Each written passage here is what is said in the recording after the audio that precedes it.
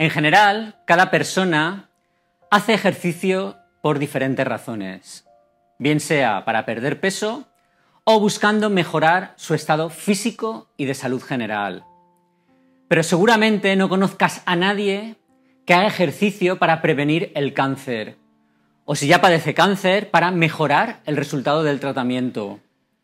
Y sin embargo, existen numerosos estudios que muestran una conexión interesante entre la disminución del riesgo de padecer cáncer y el ejercicio físico habitual. Por eso, quédate hasta el final del vídeo si quieres saber cómo el ejercicio puede ayudarte a reducir el riesgo de padecer cáncer, o incluso, si ya lo padeces, cómo puede mejorar tu pronóstico. Y si me dejas un like y comentas con un super thanks, no paro de hacer ejercicio.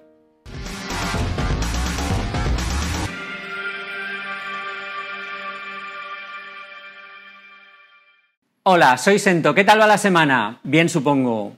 Antes de que sigas adelante, debes saber que este vídeo solo tiene fines informativos y educativos, que no sustituye en ningún caso a la consulta de un médico y que no puedo ofrecerte asesoramiento personal sobre cualquier problema médico que padezcas. Suscríbete al canal, pues subo vídeo nuevo los martes y los viernes, por una salud mejor. Y ahora también en TikTok. En la cajita de la descripción os voy a dejar los enlaces a un montón de estudios en los que se muestra la relación entre la disminución del riesgo de padecer diferentes tipos de cánceres, como puede ser el de mama o el cáncer colorectal, y el ejercicio físico habitual. Lo primero que debemos saber es que cuando una célula normal se transforma en una célula cancerígena, cambia su metabolismo.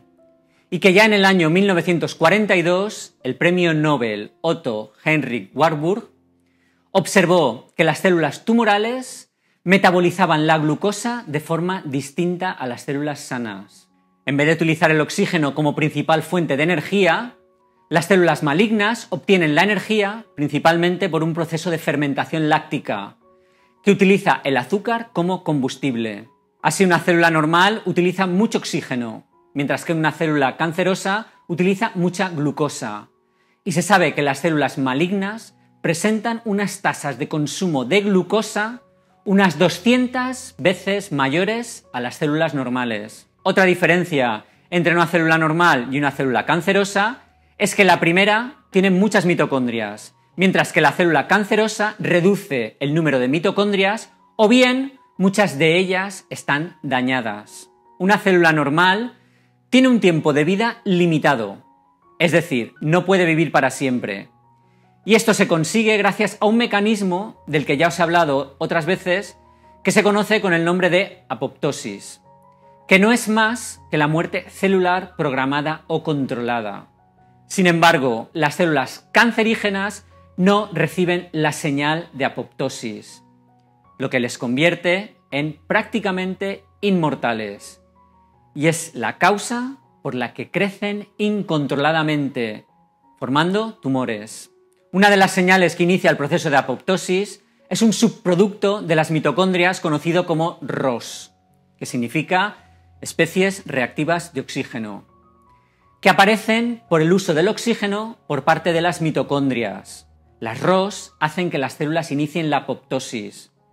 Las células normales tienen ROS en abundancia, mientras que las células cancerígenas, debido a su metabolismo anaerobio, producen menos especies reactivas de oxígeno, por lo que no entran en apoptosis. Así, mejorar el aporte de oxígeno a las células, como pasa durante el ejercicio, puede activar los mecanismos de apoptosis y reducir las probabilidades de padecer cáncer. Así, según un estudio publicado en noviembre de 2019, más de 46.000 diagnósticos de cáncer podrían evitarse con 5 horas de actividad física de intensidad moderada a la semana. La actividad física es cualquier movimiento que ponga en marcha los músculos y que requiera que gastes más energía que cuando descansas.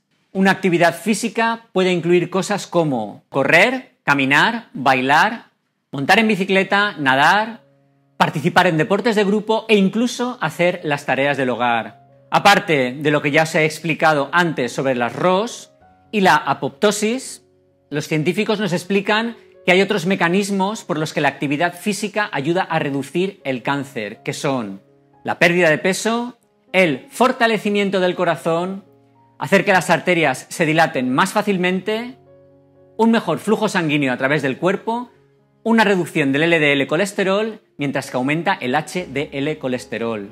Hay muchas investigaciones que respaldan la idea de que el ejercicio reduce las tasas de cáncer. Un estudio publicado en 2018 informó que la inactividad física como estilo de vida es un factor de riesgo para el cáncer de pulmón, independientemente del tabaquismo y la obesidad. Un estilo de vida sedentario nos lleva a un número mayor de muertes. Otro estudio, en este caso de 2019, confirmó que las personas con niveles altos de actividad física tenían un riesgo entre un 10 y un 20% menor de padecer cáncer de vejiga, cáncer de mama, cáncer de colon, cáncer de endometrio, adenocarcinoma de esófago, cáncer de riñón y cáncer de estómago. En una charla del Colegio Americano de Medicina Deportiva se habló de que la actividad física puede ayudar en la prevención del cáncer de mama, colon, endometrio, riñón, vejiga, esófago y estómago. Los expertos afirman que es importante llevar a cabo programas de ejercicio una vez finalizado cualquier tratamiento contra el cáncer, ya que incluso en aquellas personas a las que ya se les ha diagnosticado cáncer y han terminado su tratamiento, ha quedado demostrado que el aumento de la actividad física reduce el riesgo de que el cáncer regrese. Y esto no es que lo diga yo, esto lo dice el doctor Stefan Balan, que es el director del servicio de oncología en el Centro Médico de la ciudad de Jersey. Además, hay muchos otros aspectos sobre los que actúa el ejercicio y que pueden actuar sobre la prevención del cáncer. Y aquí podríamos incluir los efectos del ejercicio para reducir la inflamación, ayudar a regular el azúcar en la sangre y también regular las hormonas sexuales, así como mejorar el metabolismo y la función inmunológica. Dependiendo del cáncer en concreto, uno o más de esos mecanismos pueden ser más importantes que los otros. Así, por ejemplo, para el cáncer de mama, los beneficios del ejercicio realmente se basan principalmente en su impacto sobre las hormonas sexuales. Por otra parte, reducir la obesidad puede afectar al desarrollo o al riesgo de cáncer, ya que la obesidad es un factor de riesgo para muchos tipos de cáncer. Los investigadores recomiendan que las personas ya diagnosticadas con cáncer realicen 30 minutos de actividad aeróbica moderada 3 veces por semana y entrenamiento de fuerza, como pueden ser pesas 2 o 3 veces por semana. Lo interesante de esta recomendación de 30 minutos 3 veces por semana parece funcionar para gran parte de la población. Y esto es muy interesante, porque así los médicos lo pueden prescribir como si fuera un fármaco. Ya sabéis, algo así como un comprimido al día, por hacer una correlación que sea fácil de entender. En términos de prevención del cáncer, las pautas generales recomendadas de actividad física son al menos 150 minutos de ejercicio moderado o 75 minutos de ejercicio vigoroso a la semana. Realmente, los científicos no saben la dosis exacta u óptima de ejercicio necesario para la prevención del cáncer. Lo que sí que saben, ya que hay mucha evidencia, es que cuanto más ejercicio físico hagas, mejor. El ejercicio físico es la manera más fácil y económica para cualquier persona, sean o no pacientes oncológicos, de sentirse menos cansados y tener una mejor calidad de vida. Bueno, y esto es todo por hoy. ¿Eras consciente de que el ejercicio no solo previene el cáncer, sino que puede ayudar en su recuperación? ¿Haces ejercicio o vas a comenzar a hacerlo ya porque te he convencido? Cuéntanos tu experiencia en la cajita de los comentarios y si lo haces con la frase ejercicio sí, cáncer no, eso lo hará muy especial para mí, pues sabré que me apoyas y que te quedaste hasta el final. Y ahora llega el momento de ver los comentarios más destacados del vídeo en el que os hablaba sobre la mala hierba número 1 del jardín que puede sanarte, que si no lo has visto todavía, no pierdas más el tiempo. Haz clic aquí, ábrelo en una ventana nueva con el botón derecho del ratón y lo ves en un momento. Y los comentarios más votados por la comunidad fueron Eliezer Rodríguez, que nos comenta que un biólogo español ya nos dijo que ninguna hierba es mala, ya que todas tienen alguna bondad. Ojo, cuidado. Algunas también pueden ser tóxicas y hay que saber distinguirlas. De todos modos, gracias por participar. Y GJL, que prefiere los tratamientos a base de plantas medicinales y que lleva una vida llena de buenos hábitos y sin miedo. Gracias por tu comentario. Un saludo. A todos los que participáis activamente en la comunidad, gracias por estar siempre ahí. Sois un gran apoyo.